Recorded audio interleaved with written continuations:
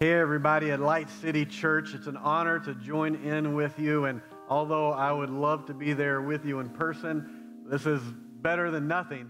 And I just have such a love for your church, such a love for your leadership over there, and an excitement about what God is doing and that He has raised up Light City Church to really be a light, to really shine the goodness of the love of God in such a powerful way. I know my life has been impacted by you guys. Even as I came over to minister in your church several years ago, I was ministered to as well. And you guys are just an exceptional group of people. And I'm excited to come and bring a little peace to hopefully encourage your day. Hopefully by the end of this that you'll be closer to Jesus than you were when we first got started. Hopefully you'll be stirred in your heart. Hopefully you will be just spurred on in the things of God and going farther in His love for you and His plan for your life. And, you know, it's been a little bit of time since I've been over with you guys. And, you know, when I was over there, I was thinking about this. When I was over with you guys in person several years ago, I had an incredible personal assistant, this guy named Joseph Tucker. And, you know, Joseph Tucker, man, he was on the ball. He just was helping me out. Matter of fact, I couldn't even go to the bathroom without this guy, like, just right next to me. He was, like, on this thing and, you know, just did an incredible job helping me out. And, you know, I think he's gotten married now. He went and grew up on me and got married and is an adult now. And, you know, I'm just kidding. He was an adult, I think, when I met him anyway. And and then back in that time, Pastor Ian and Tina, they were the senior leaders there. I think that now Alex and Danielle, you guys are heading the charge over there, even though I'm sure that Pastor Ian and Pastor Tina are deeply involved. And, you know, I don't know how all that it looks like right now, but I think there's a transition that's taking place, and I celebrate that in your guys' life. I celebrate the season that the McDonald's are in. Aren't they amazing people? Aren't the McDonald's incredible leaders? Ian, Tina, and Alex, and Danielle, and Michael, and Jessica. Aren't these like, they're top shelf, 5-star, incredible men and women of God, and they deserve to be celebrated. They deserve to be applauded. They deserve to be prayed for. They deserve, man, you guys I want you to know that you are in a safe place, that you're a part of an incredible church with amazing leaders that I have such high respect and value of, and it's just an honor to have gone there in person and to be invited. I know it's kind of over this way here online, but, you know, that's, as I said when I first started, that's better than nothing. And so I celebrate you guys over there. I celebrate what God is doing, and Lord willing, it'll be great to see you in person again sometime. But in any case, know that you are a part of a significant ministry. You're a part, you know, I've been able to travel all over the world, and I've been in all kind of different churches. And I don't say this lightly. You guys are a part of a very special ministry, a very special church. And I just want to encourage you in that. Pray for your leaders because there's a lot of stuff that's going on in the world, and they need you to pray for them. Even as they're praying for you, pray for them as well. And so I'm excited to bring a little piece into this day for you and hope that it's encouraging in your life, and just give you a little bit of an update about life with me and my family. There's some things that have changed since I've been over with you guys before. Pastor Tina came to the 3-week ministry school of Global Awakening, and I was the administrator. I ran that 3-week school, the Global Summer Intensive, and it was kind of after that the invitation to come out over to you guys was given to me. And, you know, since that time, I resigned from over there, and I'm coming to you from New Bern, North Carolina now. And I know there's introduction and things that have gone on here, but I'm over in New Bern. My wife and I are pastoring an amazing church called the Church at New Bern. And you can find us online at newbernchurch.com. And by the way, Bern is B-E-R-N, newbernchurch.com. If you have ever tasted a Pepsi before, then you have had a taste of New Bern, North Carolina, because that's where it came out of. And there's some other landmark kind of area things and history here. But it's a beautiful area and great. You ever go on a vacation traveling through, send us a message. And I'd love to meet some of you guys that are part of that church if you're ever passing through North Carolina, about 45 minutes from the beach. And so anyway, great place to come and visit with you guys if you're out traveling anywhere. So we moved out here. We're pastoring this church. We also have some more kids since the last time that we were with you guys. And so now I've got a 12-year-old girl and a 7-year-old girl and a 19-month-old boy. And, so you can take a moment and just pray for us right now. Just pray. We have a pretty widespread group of ages, and they're going through all kind of different stuff in their lives right now, and bless our hearts. It's just really fun. I love my kids, and I love what God is doing in their lives and their personalities and their interests and things. And it's a wild adventure being a parent. Love my wife. She's amazing. She's just finishing up a Master of Divinity, Micah. She's finishing that up with Global Awakenings Theological Seminary. And once she's done with that, pretty much the next day, she is starting a doctorate program. And so she's hard at work finishing up one program and is about to begin another one. There's a real call on her life in the area of education, and spirit-filled education is really powerful, seeing that happen in her life. As a matter of fact, there are people that are mentors in her life that are significant scholars in her day. One of them is a translator for the New International Version of the Bible. And more than one person, this person and others, have said to her that she has the makings of a scholar, and if she wants to go that route. So she just has a real high intelligence, and she hears from the Lord, and just incredible woman of God. And so celebrate what God is doing in her life. We're about to celebrate 19 years of marriage on September 7th. That's coming up as well. So those are some snapshots of personal stuff that's going on. Also have some books that I've written since I was with you guys as well. So I'll give you a little bit of highlight on that. And so I was with you. I had the Basics in 21 Days. I did have this back in the day when I was with you guys several years ago. And Basics in 21 Days, this is a book for new believers. And, I have people that have been walking with the Lord for a number of years that have been encouraged with this book. But it's basically like a 21-day devotional. And it's written very simply on purpose. And it has helps in it for people that are new to Christianity. And in fact, the back of it here, there's a section called Christian Lingo. And that's for people who, don't know what we're saying. We have our own little subculture, right, that we have our own little Christianese. And, so this area here, Christian Lingo, will help people survive their first church service. So they can hear some of us say something and go, oh, that's what you mean by agape, okay, that's what you mean. So they have a little resource there to help them out. But this book here is a great starter for someone they just given their life to Jesus.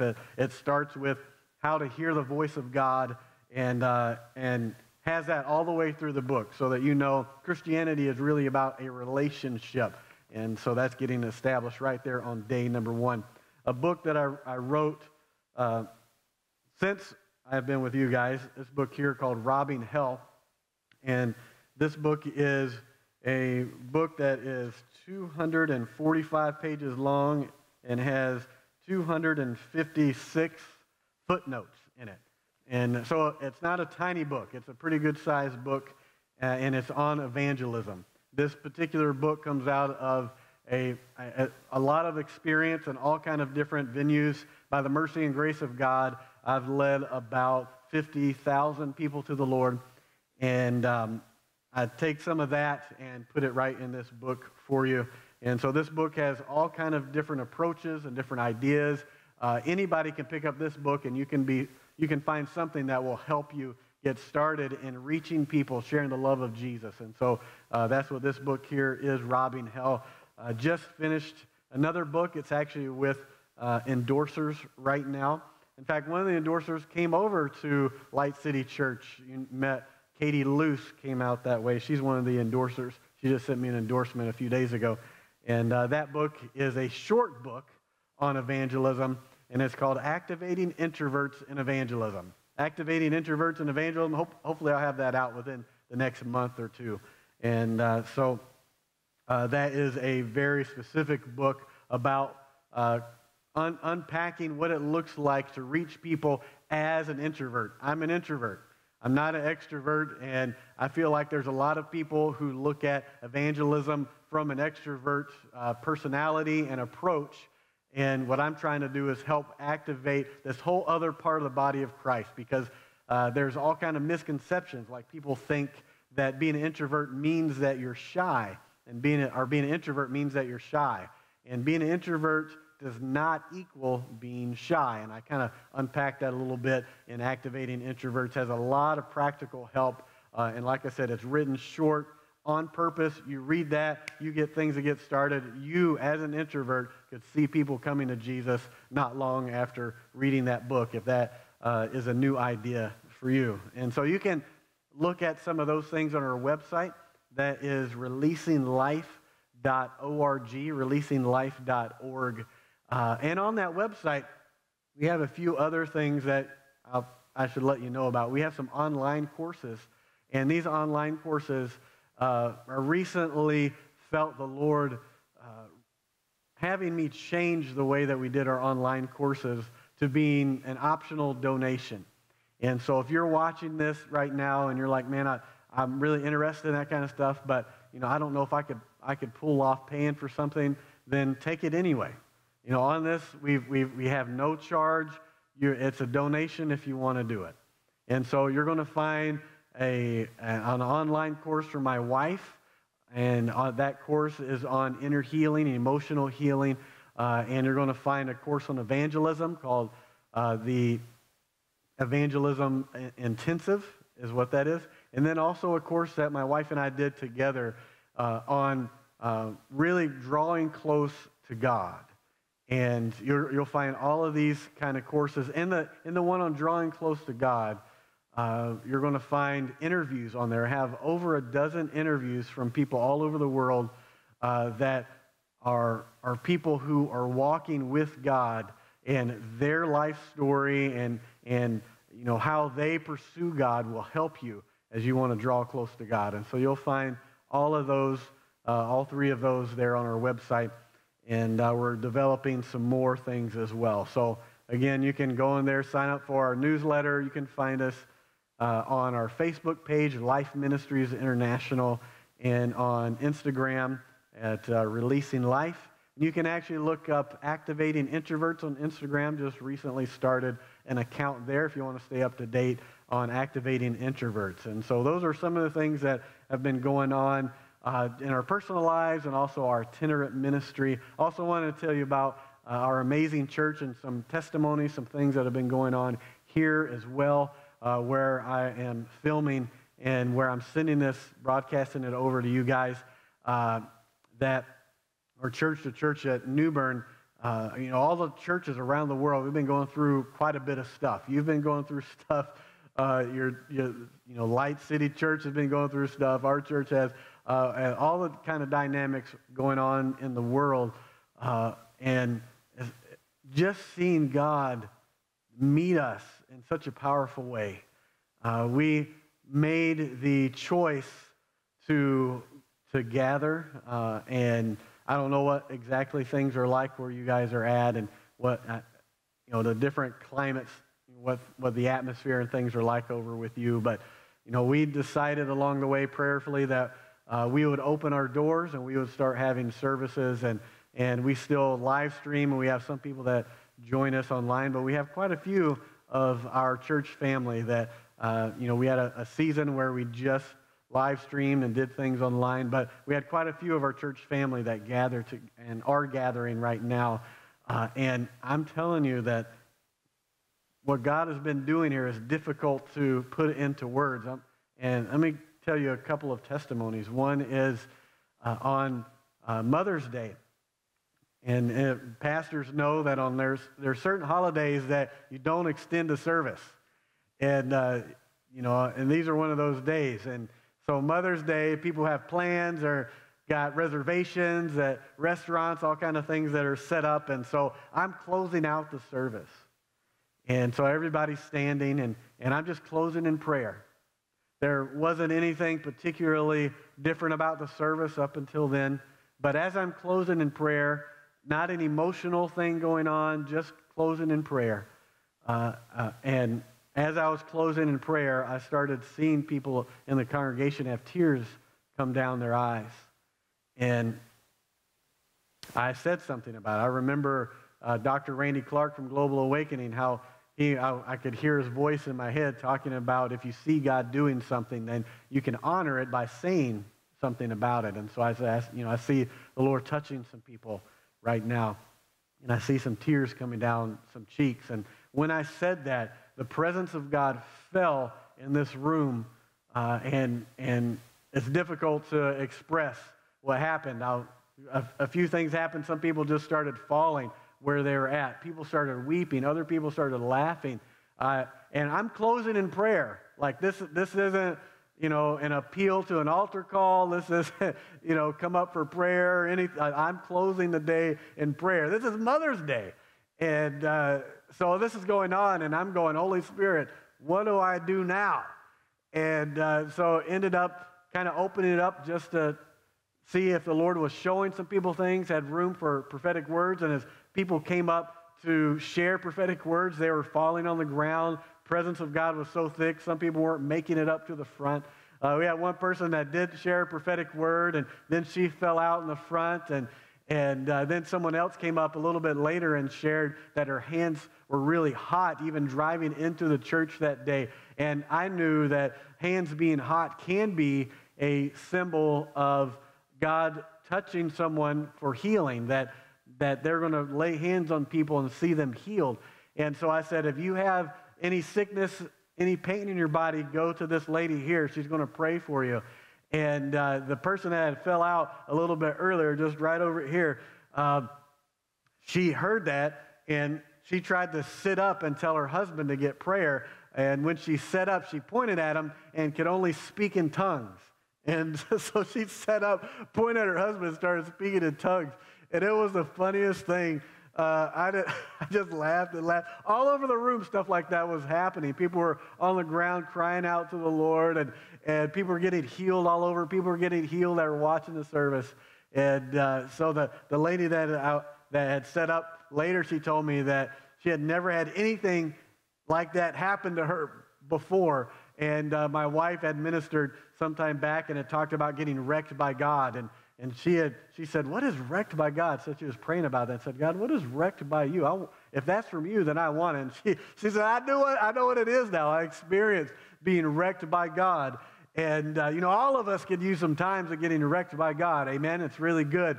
And, that's just one Sunday. Another Sunday where we had a guest speaker. And during the worship, my wife was over here at the keyboard, and she's just worshiping and leading from the keyboard. And the worship service, as we were singing, just loving on Jesus, it wasn't something that was where it was really electric or really powerful presence or something like that. It was good, but it wasn't like really powerful. And she got where she started playing the first few notes of the last song that she had prepared. And when she started playing that song, I was standing over here in the front row, and I could feel the presence of God hit me in the back. And it went like from the back to the front. And I thought, what is going on? Which is really different, because many times you'll feel like the presence of the Lord come from the front to the back, right? Where you have any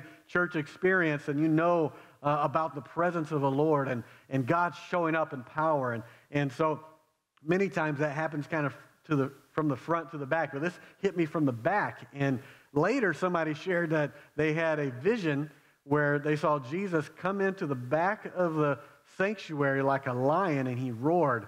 And I didn't see that happen, but when they said that, I said, oh, that makes sense now. Now I know why I felt like the presence hit me from the back. And so the presence of the Lord just filled the room. All of a sudden, people started crying out to God, and worship just went to a whole nother level. It wasn't because there was something from the platform. It wasn't because my wife was trying to get people hyped up or anything. It was like God stepped into the room. And then as my wife was playing the keyboard, the presence of the Lord came on her. The glory of God started touching her, and she was having a hard time staying. She was bending over trying to lead worship, and it was getting harder and harder. And then all of a sudden, she realized she wasn't going to be able to stand anymore while she's playing. And so she tried to turn to the side and was going to try to gracefully kind of crumple to the floor because the presence of the Lord was on her so strong. But somehow she just kind of touched the keyboard just a little bit. She thought it was really soft.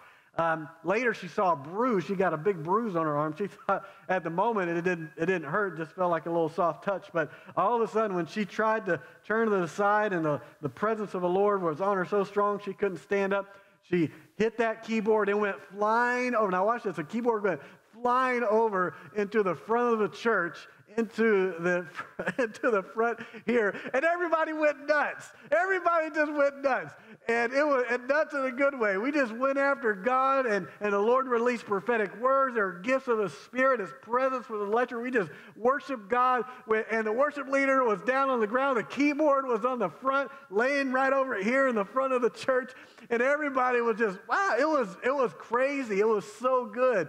And, that's two different services, 2 different times. And it's got where I don't know what's going to happen. There's a real fear of the Lord on this thing.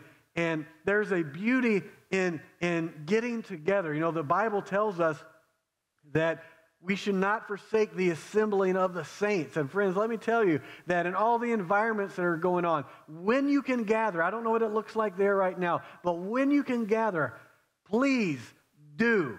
Because there are things that will only happen when we gather together, when we assemble together, when we come and we're coming in the name of Jesus. I'm telling you, God is honoring that. God is showing up all over the planet with people that are gathering together. And so I think that you guys are recently starting to meet, if I understood that right. And if I'm misunderstanding it, please forgive me. But when you can gather, if you're not gathering already, when you can, please prayerfully do that, because there are things that happen in an environment when we're together that are difficult to explain with words, and the presence of the Lord and the gifts of the Spirit and the power of God that comes as we get together, as we gather in the name of Jesus. I'm thankful for online. I'm joining you that way right now. I'm thankful for that capacity. It's better than nothing, okay? And so if you're in that place right now and you can't gather, there's some laws or whatever things are going on, or in your own personal life, the Lord has said something to you, but, if you can, do. And I think God wants to show up. In fact, I want to take a moment and pray for you right now. I want to pray for Light City Church. Heavenly Father, I thank you for that place. I thank you for Light City Church. I thank you for their love of your word. I thank you for their love of your Spirit. I thank you for their love of Jesus Christ. And I bless them today. God, and you know that I could give them more examples of things that you've been doing here at our church. But I just highlight those 2 days, and I give all glory to you. It wasn't because I was a great preacher. It wasn't because my wife was doing something to get people on board. It wasn't because of a natural momentum that was built. It was because of you. All glory to you, God, and what you are doing here at the church at New Bern. And God, I ask, whatever you're doing here, I ask that you would do it there at Light City Church. Holy Spirit, I ask you to come. We need you. We need you, Holy Spirit.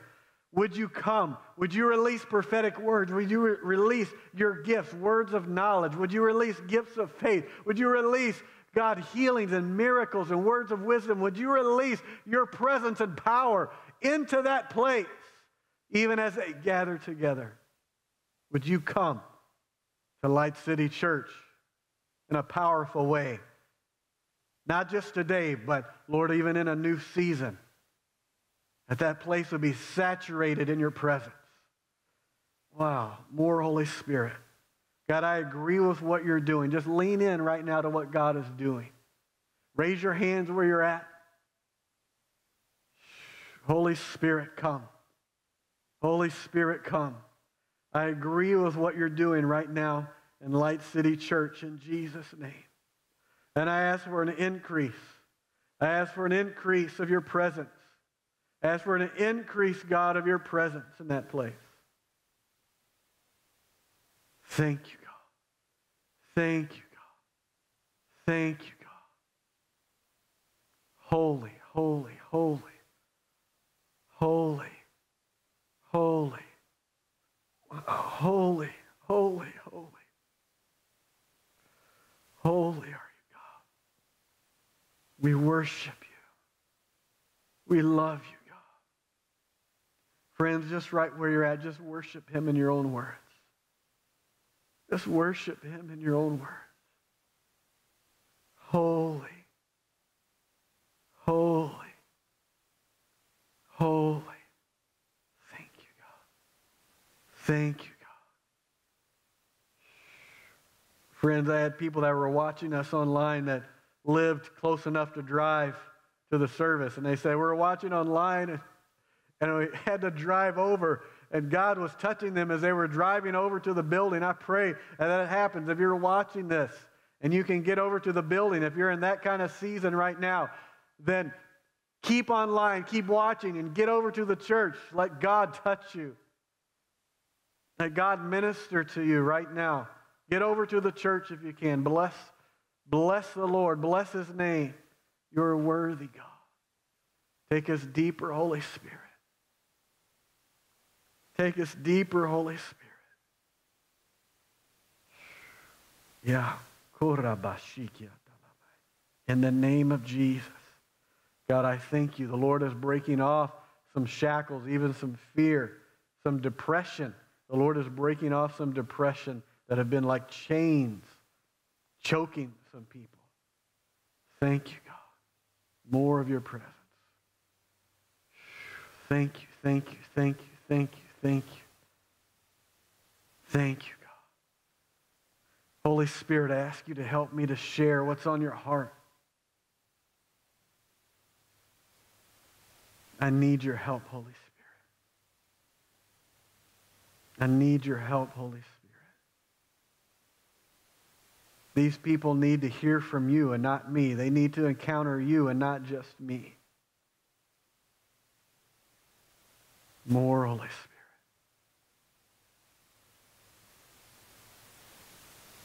You guys know that the world has been going through a lot of stuff, and you guys haven't.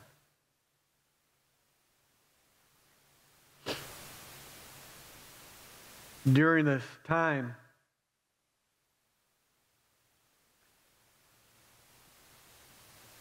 more Holy Spirit. I don't know what's going on with you guys, but wow. More Holy Spirit. Just lean into him. Jesus, we worship you. Can you just worship Jesus? Can you just worship Jesus? Jesus, you are worthy. Jesus, you are worthy. Jesus, you are worthy. Help me, Holy Spirit. Oh, God. You are worthy. We fix our heart and our eyes on you, Jesus. Yes, God. Yes, Lord.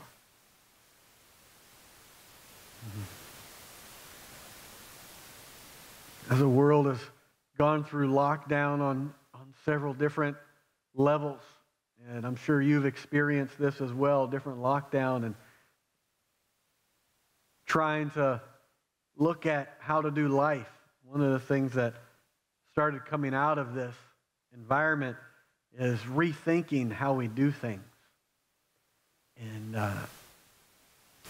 rethinking how businesses work. Maybe you own a business, or maybe you work at one, and a lot of them are thinking about, how to do things remotely, and a lot of people are starting their own online courses and their online businesses, and everything is the 5-day challenge to this thing, and come over here and and I have this video for you to watch, and I have this course for you to do. And as all of those kind of things are going on, people have been looking at trying to utilize this time and to really, if I could use this word, be more strategic in how they approach life, where things that were easy to do and kind of happened organically and naturally were not as easy to do anymore. So we had to be a little more strategic in how we went about doing things in our businesses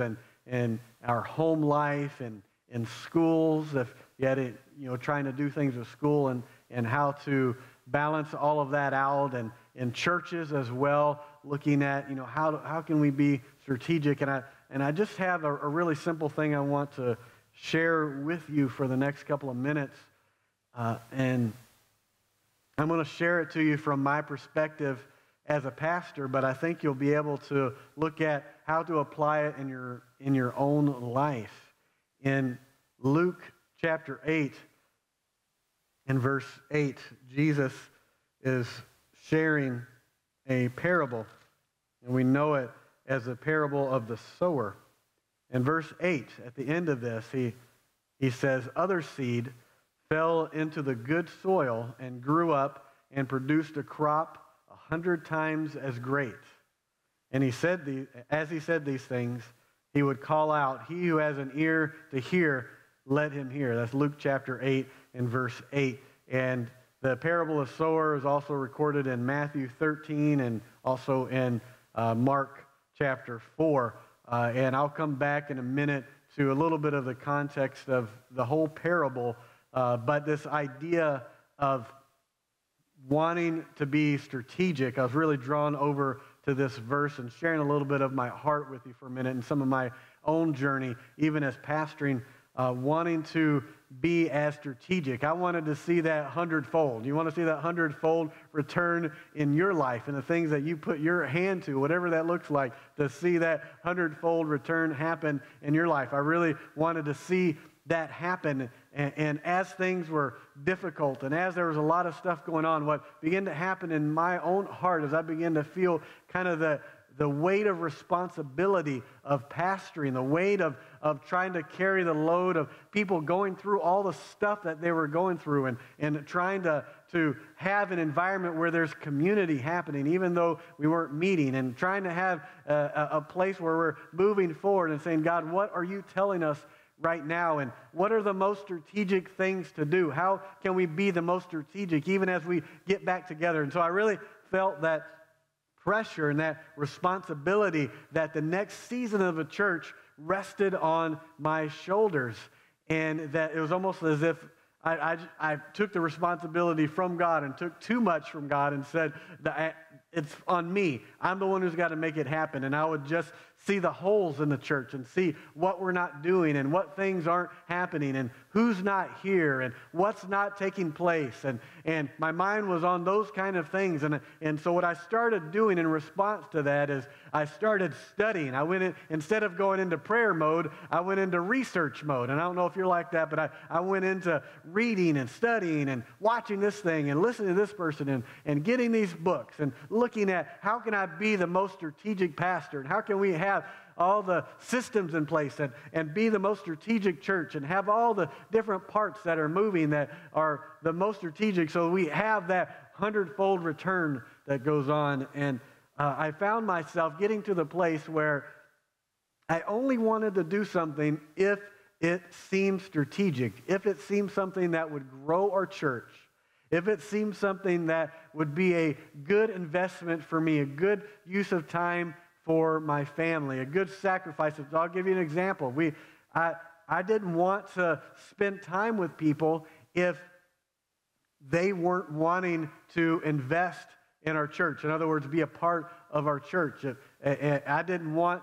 That was a sacrifice of time away from my family to go spend time with people and do things. And I wanted to be strategic. If you were somebody that was serious about our church, by all means, let's get together and spend some time. But someone who, just was new and they were trying to decide if they were going to be a part of our church, man, that's a sacrifice. I don't know if I should take the time to do that, and, trying to look at what should we put our resources in, should we be putting our time in to have the greatest return and have that hundredfold return on that. And I started doing evangelism. You guys, if you remember and know me at all, I showed you robbing hell, and I talked to you about activating introverts and evangelism. You know me at all, you know my heart burns for those that don't know Jesus. It's been something that's a part of my life. Since I was a child, the Lord spoke to me in an audible voice when I was 5 years old and called me to preach, and He broke my heart for the lost. Even at that young age, I began to weep for those that didn't know Jesus.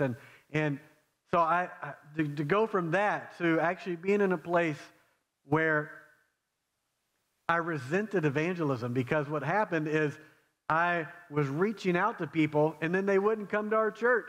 They might go to somebody else's church. They might not go to church at all.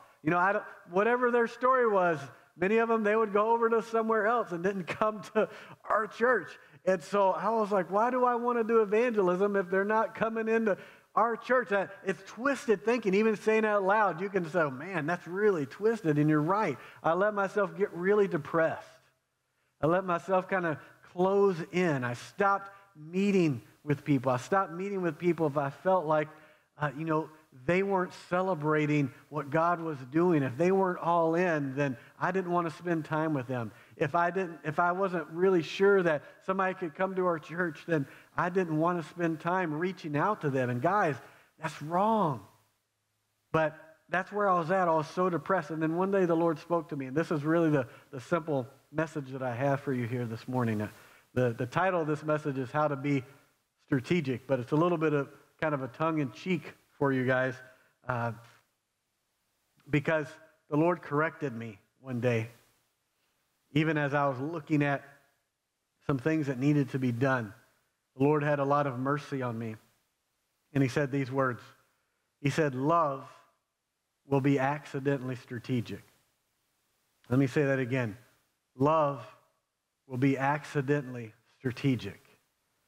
That challenged me at my core, and the Lord brought me over to this sower.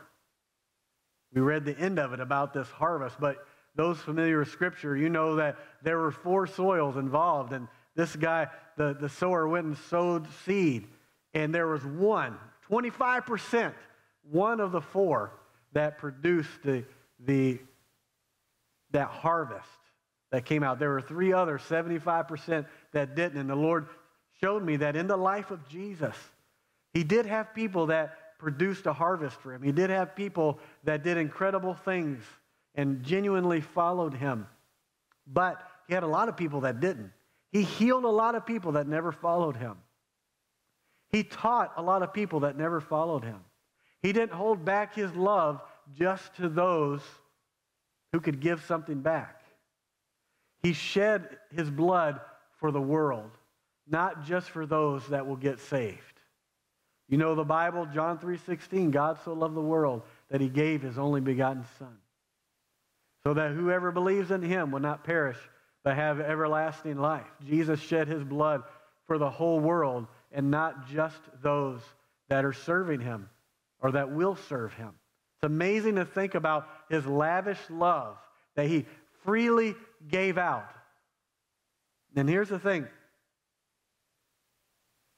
that in doing that love and doing that lavish, excessive love, there will be overlap between what love does and what is strategic. Because you can do things that are strategic that are not from love. But here's what I want you to know. If you're following the Holy Spirit, the Bible tells us in 1 Corinthians chapter 14 and verse 1, it says, follow the way of love. Follow the way of love. It goes on to talk about earnestly desiring spiritual gifts. But listen, it says, finish 1 Corinthians 13, and he starts out 1 Corinthians 14, and he says, follow the way of love. If you follow the way of love, it will overlap what is strategic. It will do a lot of things that are not strategic. You'll give to people who can't give back to you. You'll spend time with people who they won't invest back in your life. But that's what love does. That's what Jesus did. That's what he's done in our lives. And I found myself getting free, that I had the privilege of interacting with people that Jesus counted worth dying for. And when I begin to think this way, when I begin to think with this question, listen very carefully. What does it look like to love this person? When I begin to think that way, then there is overlap with what is strategic. For example, being strategic, and from my context of pastoring, okay, you can translate this to whatever environment you're in.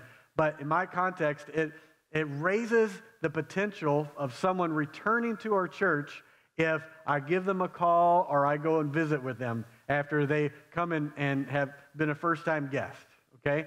And so a strategic thing, if you read things about strategy for churches, then it's to have a good assimilation program. And it's about how, part of that program, part of that idea is how to best connect with people that are first coming over to your church. And one of those areas highly recommended is giving that personal call or going to visit someone if you can. It does raise up the possibility of doing it. But I could go visit somebody without love. I could try to be strategic, and it's about growing my church. And all I hear kind of in the echo of my mind is Jesus saying things to people like, you have received your reward here. I would have been missing the point when we do things that are not following the way of love, when we do something not from love, then it might be strategic in a natural place, but we've blown it. We've missed the point. Now, what I found is that love might do the same thing, but it has a different motive in doing it. So now I do contact the people that are new to here. I do want to see them. I do have coffee with them if I can. I do give them a call. I do have, new to us get-togethers and membership stuff, all the kind of classes. But my mind, my heart is in a different place. I've met with people and I've told them that I'm not meeting with you just so you come back to our church. I'm meeting with you because I wanted to meet you. I want to know your story. I wanted to get to know you a little bit. And if I never see you again, I don't count this as a waste of time. I've had the privilege of loving somebody Jesus counted worth dying for. So that's what I mean, is sometimes what love would look like is what strategy would recommend. And there's crossover. It's kind of like where Jesus said, we must surpass the righteousness of the Pharisees. And Jesus said to the Pharisees, on the outside, you guys got all these things going on. You're doing this thing and doing that thing and doing this thing. But on the inside, it's like dead men's bones, right? That it's dead inside. You're having the wrong heart. You've forgotten things that really matter in the kingdom. And so he's talking to them about that. But the outside looks the same. Somebody who's following the way of love will do some similar things that they were doing. People that are walking in righteousness just from the outside will do things that look righteous, but their heart will be in the wrong place. Somebody doing righteousness from the wrong heart, they will do things that look the same as those who are doing it from the wrong heart. But the one doing it from the way of love, from the right heart, when they do those same things, that's what matters to God. He sees the heart. You guys that know the Bible know the story where Samuel, the Lord told him when he was looking for who is going to be a king, and we know the story that he ended up anointing this guy named David, right? And God said that man looks on the outside, but God looks at the heart. And this is what challenged me. This is what, in the mix of all the dynamics that are going on and trying to even adjust life, what does it look like to be strategic in our lives? What does it look like when we're starting that business? What does it look like we're doing that online stuff? What does it look like when we're doing stuff in our church environment? What does it look like in our family? it has to be from this place of love. It has to be following the way of love. When you follow the way of love, don't expect everything to be strategic. You're going to do things that aren't strategic. But it will be something that matters to God. When you give to someone who can't give back to you, when you spend time with people and you genuinely care about them, when you're doing that online business and you genuinely have the customer in mind, where you're praying for them, where you are involved in things in the church and serving other people, not just to have something to do and not just because your calling is that, but in order to glorify Jesus, in order to love the people that are in front of you. When you have that heart, even if it doesn't seem spectacular, even whatever that looks like, it matters to God. And I believe that even as you do that, you will have a harvest. You will have that time where you're pouring into someone and you see the lasting fruit that comes out of that. You will see that God freely gives those ideas to those who want to walk in the way of love.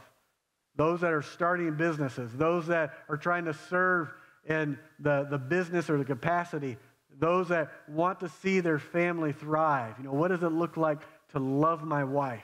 What does it look like to love my husband?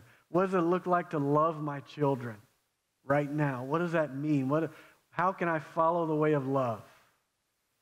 That's being strategic from God's perspective. And I believe that in those things, He will cause fruit to happen. Not because you're trying to be strategic, but because you're following the way of love. And as you do that, I believe that those in this parable, that 30, 60, 100-fold return that you see in Matthew 13 and in Mark 8, where Luke 8 just highlights 100-fold. But you see these different levels of return, that I believe that there are people that produced incredible amount of fruit for the kingdom of God, maybe more than if everybody produced a little bit of fruit. I don't know. That's just speculation. But my point is that it's never a waste to love someone. It's never a waste from God's perspective to follow the way of love.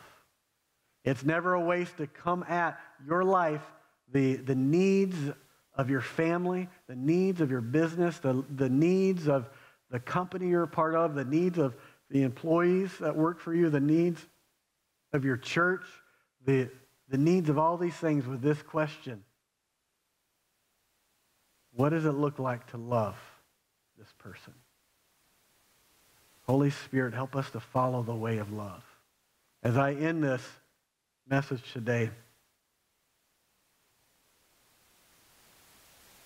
I'm not telling you to not be strategic or to study how to do things well.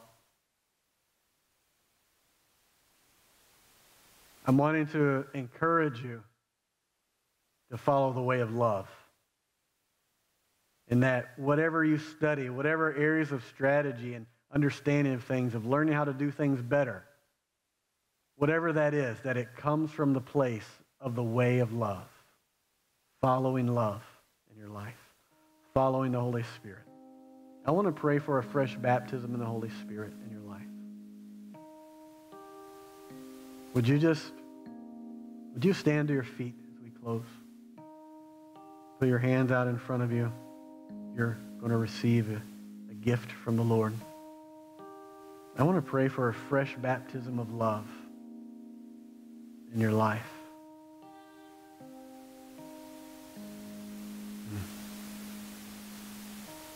Yeah. Just stand there just for a moment. Even as you're standing there may be some people here that you need to get things right with God. As I pray into this, I want you to give Jesus your life. Just say it in your own words where you're at. Jesus, I give you my life. And I want you to tell some of the leadership there. I want you to tell somebody that's in leadership, I got right with God. If you need to get things right with God, you've never given your life to Jesus, or you've followed him for some time, but you know you're not, and you want to get things right with him, just talk to him right now while we're all standing. Just talk to him for a moment. Give him your life. Ask him to forgive you for everything you've done wrong, and let the leadership know that you're doing that. Let's receive from the Lord right now. Holy Spirit, I thank you for your presence. I thank you for the way of love. I thank you that according to Romans chapter 5, that you pour love within our heart.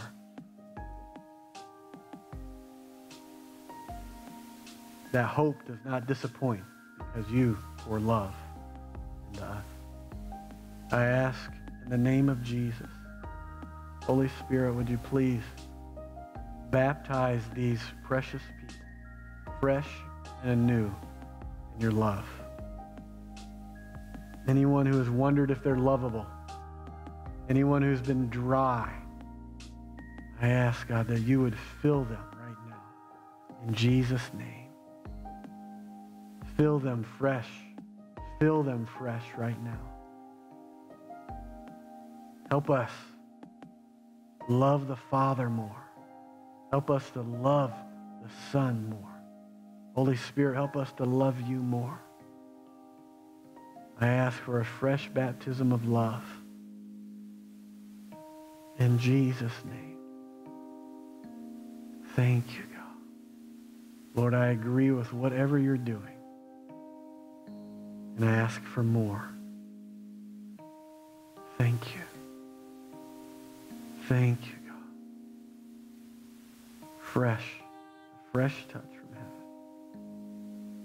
We love you, Lord. We love you. In Jesus' name. Well, friends, I don't know if, as you're wrapping up your service, if there are some announcements to do or other things that are going on, but I want to encourage you to not run out of the service if you're gathering right now. Don't run out of the service right away until you feel released to do that. Just spend some time with the Lord. And if you need to ask forgiveness for anything, do that. If you need to just worship him, just be with him, receive his love, do that. If you're just in his presence in some way, just receive. Just don't rush. So I bless you, and I thank God for you. It's been an honor to spend this time with you. And I pray for an increase of all God's best for you, that you would not miss one single thing on God's heart for you. Blessings to you guys. Please stay in touch. I hope to hear from you and hear what God's doing in your life. Until next time, God bless.